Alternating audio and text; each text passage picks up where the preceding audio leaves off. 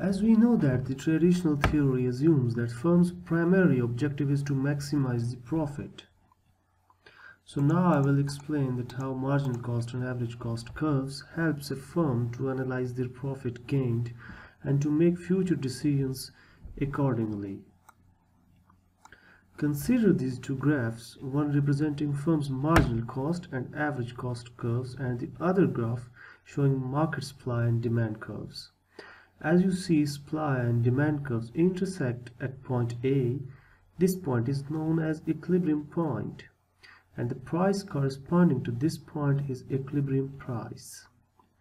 Now coming towards the firm's graph, at the same equilibrium, price point B is plotted on MC curve. Then we find the average cost of producing equilibrium quantity Y star. This is point D on AC curve. Next, we compare price at point B with average cost at point D. If B is greater than D, P star is greater than AC at Y star. Then it means that the firm is earning an economic profit. If D is greater than B, P star is less than AC at Y star, then the firm is having a loss.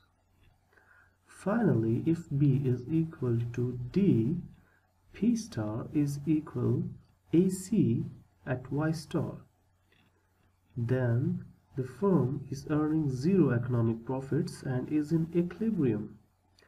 Hence, by taking into consideration these comparisons, a firm can take appropriate decisions for future.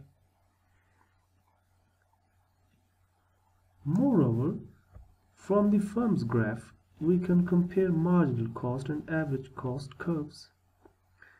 As you will see, shaded curve in the blue is showing that if MC is less than AC, then AC is falling.